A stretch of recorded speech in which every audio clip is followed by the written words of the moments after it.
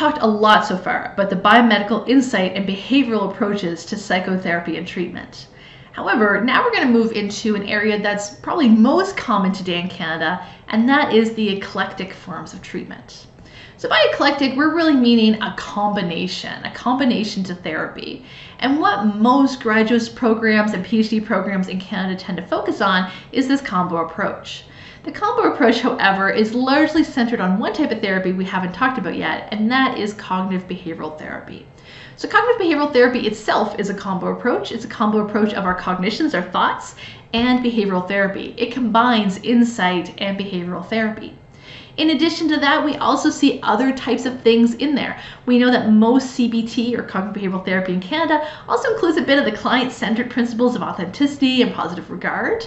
And we also know there's other things in there like mindfulness, relaxation, helping to adjust with lifestyle like exercise and nutrition, and also teaching a bit of positive psych or gratitude. And so cognitive behavioral therapy really uses a wide variety of approaches. That being said, we're going to move into exactly what cognitive behavioral therapy is just in and of itself. Cognitive behavioral therapy is largely addressing our automatic thoughts and behaviors. This really circles back to two prominent figures, Aaron Beck and Albert Ellis, and they were really talking about rational emotive therapy and cognitive behavioral therapy, which started off seemingly different but then merged together, and a lot of their principles of both rational emotive therapy and cognitive behavioral therapy are used together today. In both, what we're really doing is analyzing a person's negative appraisals, attributions, and assumptions that they make about the world, and helping them to identify where some of that's not logical and in fact could be quite dysfunctional.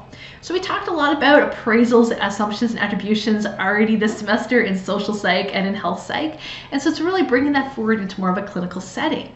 And so it's helping them to question and reflect and really to adjust their thinking through cognitive restructuring.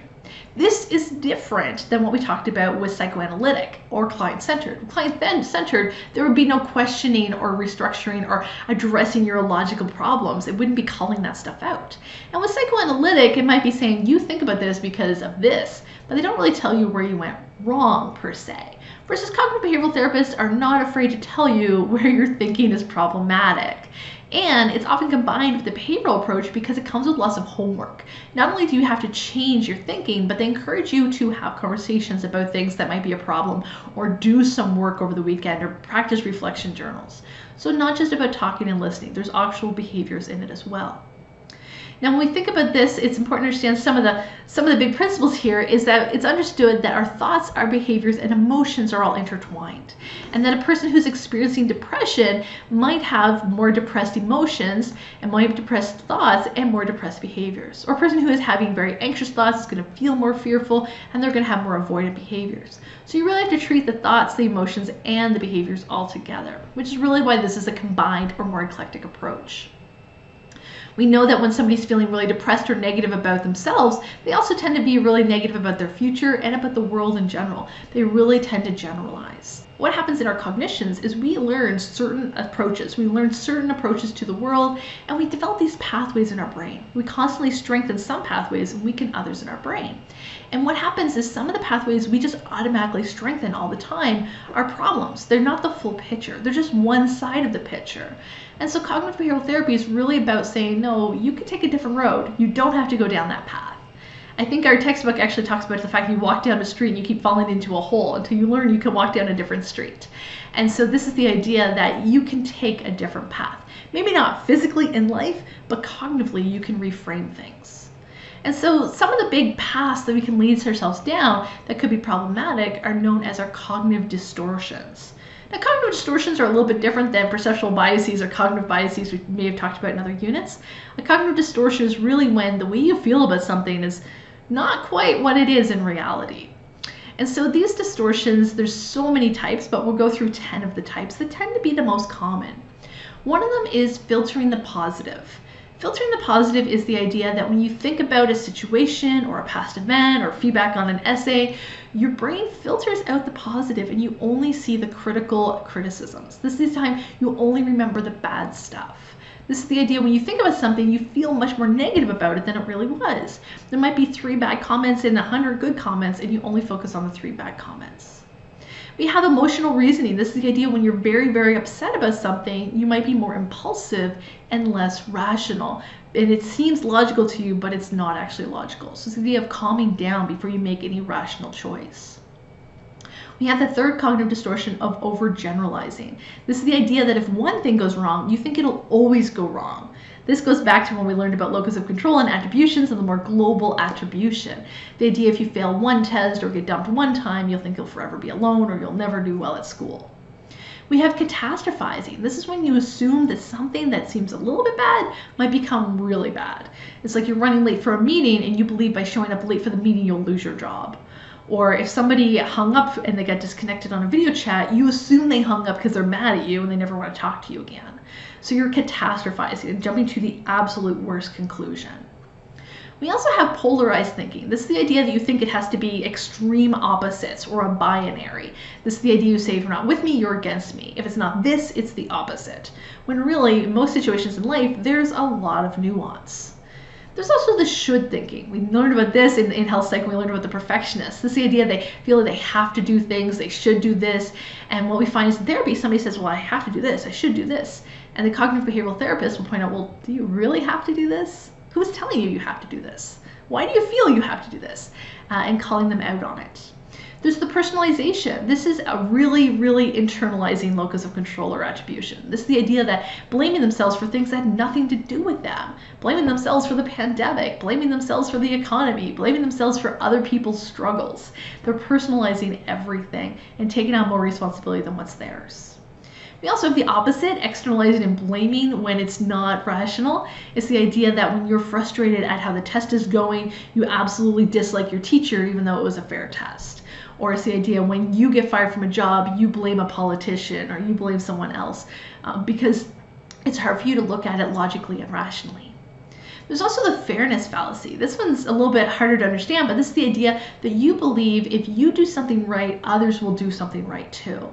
This is the idea that I've put so much work into this relationship, they owe me at least that. Psychologists will say, do they owe you at least that? Did you have a conversation about that? Did you sign a contract saying they would owe you that?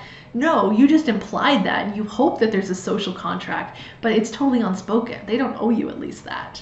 Or if I've done all this, they should do this. Well, have you told them they should do this? Have you assertively communicated that with them?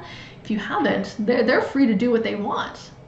And then the last one is sort of similar, but instead of owing it from another person, they believe in karma or heaven's reward. And it's the idea, if I've been a good person, I've done this, I should be ahead on life. Well, what makes you think the world's fair? We don't have evidence to suggest the world's fair, in fact, quite the opposite. Why do you think you deserve this? So some of these cognitive distortions have to be about beating yourself down too much or beating other people down too much or having just higher expectations than what reality can offer. And adjusting that can really help us to lower some of our anxiety and feel more comfortable with what's going on in our life. However, CBT and cognitive behavioral therapy has been criticized for a number of reasons. It's still the most common type in Canada, but if you look at it, there's a lot of cognitive restructuring and invalidating one's feelings. And so this invalidation or telling someone to change their problematic thinking can be a problem. There's a lot of times where what someone's going through, it might be a distortion, but it's real to them. Or if a person is catastrophizing and they really feel like the catastrophe could happen, persuading them otherwise seems to be a fool's errand. And so this has been a bit challenged in more recent decades. One approach that has really responded to that shortcoming of cognitive behavioral therapy is DBT, or dialectical behavior therapy. Dialectical behavior therapy became really popular by Marshall Lindemann, and this is the idea that we have to balance changing our cognitions with accepting our cognitions. There's some cognitions that if we are confronted on, we can change. We can realize we're blowing some things out of proportion. But there's other things that we're not going to be able to change. We always feel a high level of emotional reaction to those things. Dr. Lindemann believed that some people are just more emotionally impulsive and more emotionally reactive, and their highs are higher, their lows are lower, and this is really good therapy used for people with borderline personality disorder. Borderline personality disorder is associated with really, really intense emotional reactions to things that are very real to the person. And telling them they just shouldn't react doesn't seem very helpful. So rather, this is about not invalidating one's feelings, but focusing on those really intense emotions they feel. When they can change their thoughts, change them. But when they can't, focus on the thoughts and how the emotions associated with those thoughts make you feel, and understand that even though you feel those really intense things, your distress can be managed. Your thoughts are just thoughts. They are powerful, they are valid, but they're just thoughts, and you don't have to follow them. You don't have to hurt yourself or take less of substances or do something really impulsive. You can say, okay, brain, I hear you. That's a really intense thought. Thanks for letting me know. I'm going to move on now. This has often been combined with mindfulness. CBT has responded and has started to incorporate a lot more mindfulness in response to this criticism, but DBT and CBT both use mindfulness. And this is the idea of trying to ground the person, stay in the present, talk about things you can feel, you can hear, you can see, you can smell, so they get out of their thoughts that are very captivating. And it's the idea that when they're feeling this really intense emotional distress, teaching them adaptive behaviors, teaching them relaxation therapy or how to communicate with others and say, I need help, I'm feeling very distressed right now. And so this is the really good skill set that we found has made a huge breakthrough with treating a lot of personality disorders.